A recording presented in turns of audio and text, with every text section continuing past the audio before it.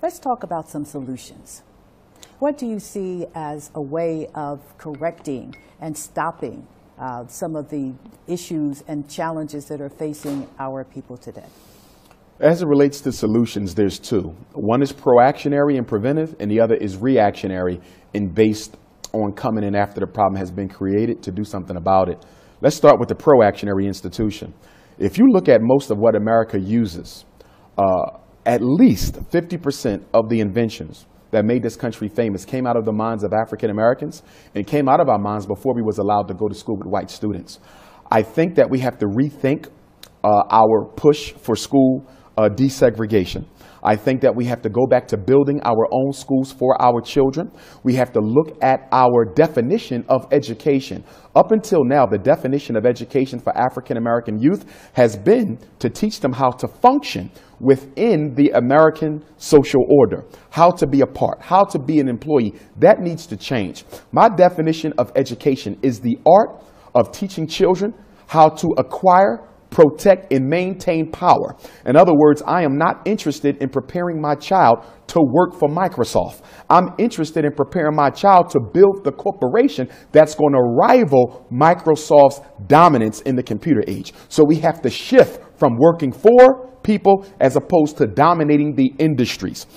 5 sciences need to be taught to African American children that I don't see being taught by any school in this country, not all at once, be it private, public, parochial, or charter. Number 1 is agricultural science. There is no culture without agriculture. Our children have to be taught how to grow their food, and they must also be taught agronomical science so they can actually test the soil to make sure that the fruits and vegetables that they do grow actually have some nutritional content in them. So that's number 1. You got to be able to sustain life. Our people are dying from all sorts of preventable diseases. Most of our deaths are not natural deaths. They are preventable due to poor diet, poor nutrition. Agricultural science helps to deal with that. The second science that should be taught is nutritional and dietary science. In addition to learning how to grow the food, you have to know when to eat, how to eat, and what to eat. Okay, you go back 75 years ago, there was breakfast, there was lunch, and there's dinner. Now you have African Americans eating all day long, never giving their stomach time to rest. And the research showed that there's a direct relationship between how often you eat and how long you live, even if you do eat healthy. The third science is political and military science. Our children don't just need to be taught history. History is important, but it's not enough. They have to be able to relate it to the present. So history and political science goes together. History, our experience of the past; political science, our experience of today. Why is there a mass incarceration project going on amongst African American males? Why don't public schools work? What's going on with black male-female relationships? And are there some outside influences that's contributing to the destruction of the African American family? We need our children to be politically conscious of what's being done. Why is President Obama president of the United States? And is it necessarily a good thing for African people, not just here, but in Africa as well? Then we also have to teach them economic and financial science, the science of money. African Americans are financially illiterate, even those of us who are well educated, financially illiterate. I want our students to be able to build multinational corporations, to be able to invest in the resources under the ground of our mother continent of Africa and bring them to ground so that they can be used to rebuild our race internationally. Military science, so they can understand military strategy.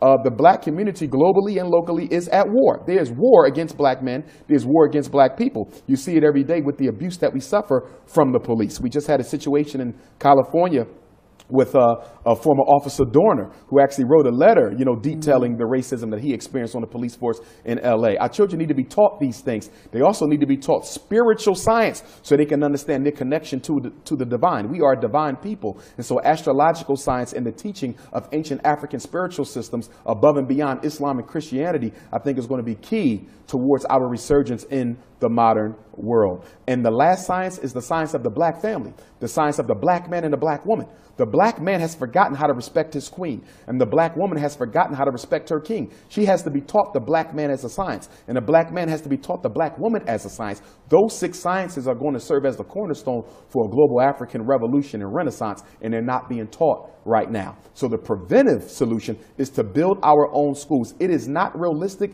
to expect middle-class white women to properly educate black boys. It is never going to happen. Now, let's talk about the reactionary things that we can do. What we can do right now as the situation is. Black parents need to organize themselves into an independent Black Parents Association. Independent means we don't take money from other people and we don't allow others to participate in our organizational efforts. That's been a big mistake of African American people throughout our history. You look at other groups in this country, they organize by themselves, as you're supposed to do.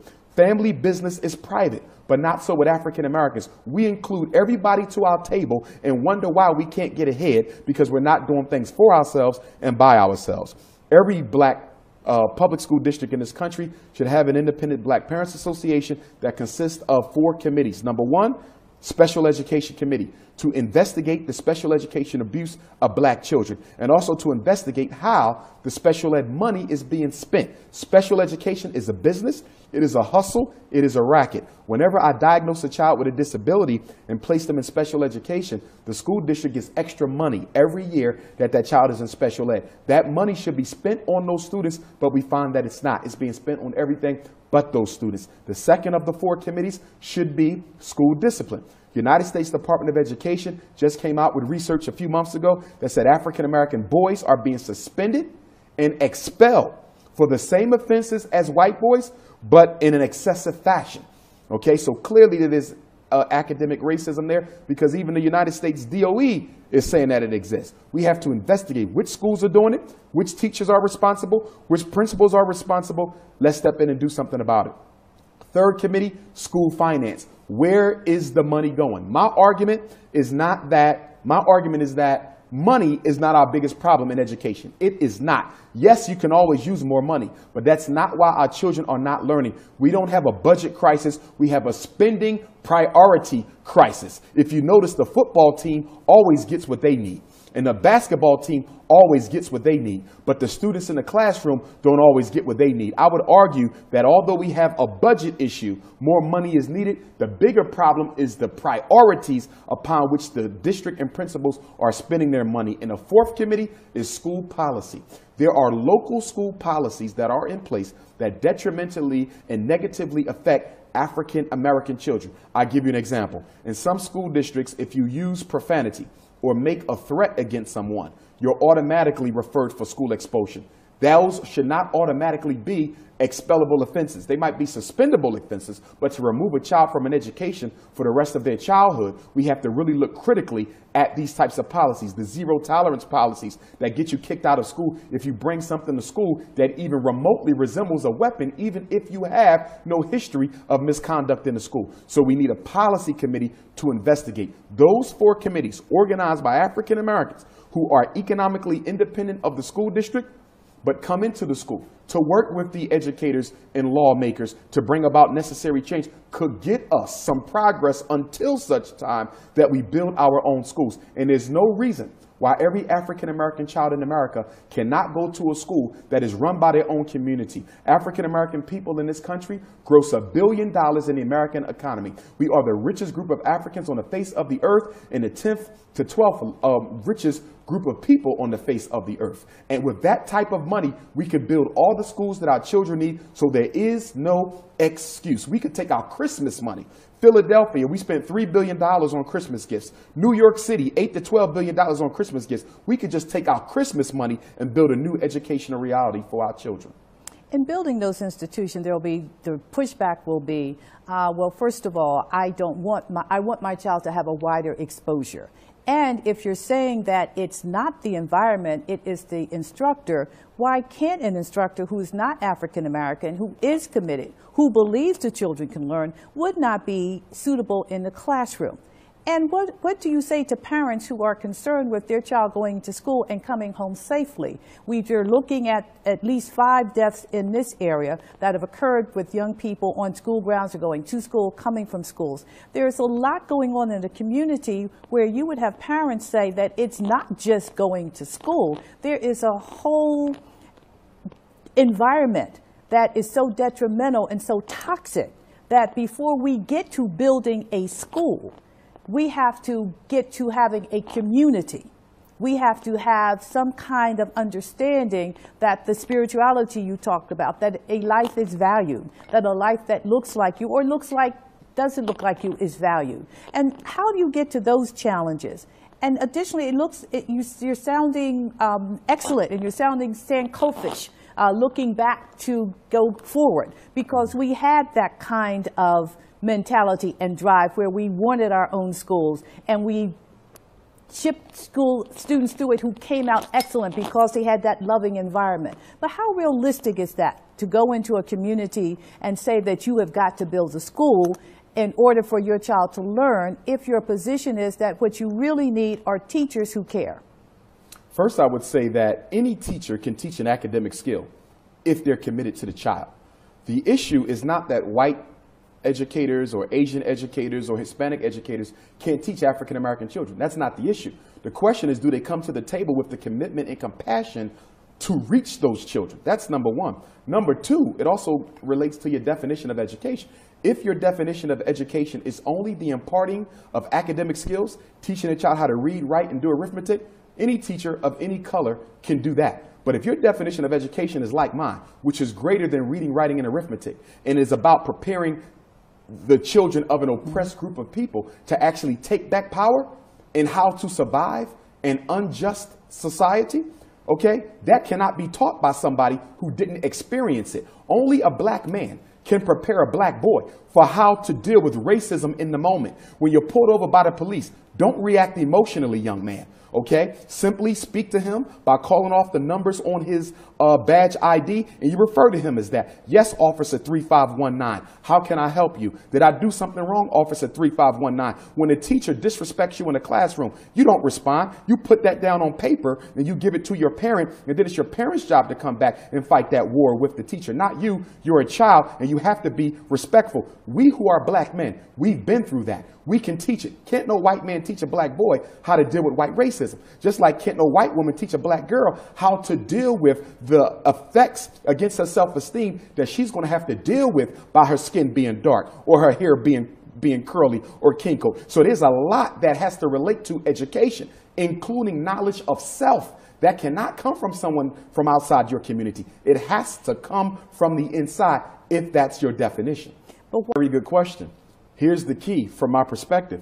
Education is a community institution. That's exactly why I argue that we need to build our own schools for our children. Education is a function of the community and should be run, supervised, implemented, and administered by the community, not an outside group. So I don't think we're disagreeing there. I think we're making the same point. Because schooling is a function of culture, and because schooling is a function of the community, it should be done within that community. So that actually makes my argument that we need to build our own schools, because only we can impart the correct cultural ideal and vision into our children. They can't get that on the outside. That's exactly the reason why we need to build our own schools. I think those things are separate. I think administering the education, administering the economics, administering the spirituality, and looking after the needs of the family are all aspects of the organization of a community. So I don't see them as separate. I don't see them as being in a prioritized order, as being hierarchical. I see them more as being horizontal, things that occur, because things that co-occur together. In order to solve our issues, we're going to need a multi-systemic, multimodal approach, which means we're doing different things all at the same time. We're taking care of the family at the same time we're educating. We're educating at the same time we're employing. We're employing at the same time we're taking care of the psychological needs. We're taking care of the psychological needs at the same time we're looking at our political situation. So I don't see as one necessarily being more important than the other. They are simultaneously important because each is crucial to our well-being and future development. I would say this, our biggest drawback is our mindset, as you said, post-traumatic slavery disorder, the petty differences. And I think in order for us to get out of that, we're going to have to do what? Grow, raise an entire new generation of African children who are able to think the way that we need them to think. Going back to Dr. Carter G. Woodson's book, Miseducation of the Negro. What did he tell us? The college-educated black is seldom of any use to his race. The education he gets in college educates him against the best interests of his race. Before he went to college, he saw himself as a part of his community and saw himself as being proud of being a member of that community. But once he comes back from college, be it a HBCU or a predominantly white school, he sees himself as different. So you have a schizophrenic political mindset being created in educated blacks that makes them liabilities as opposed to possibilities for their people.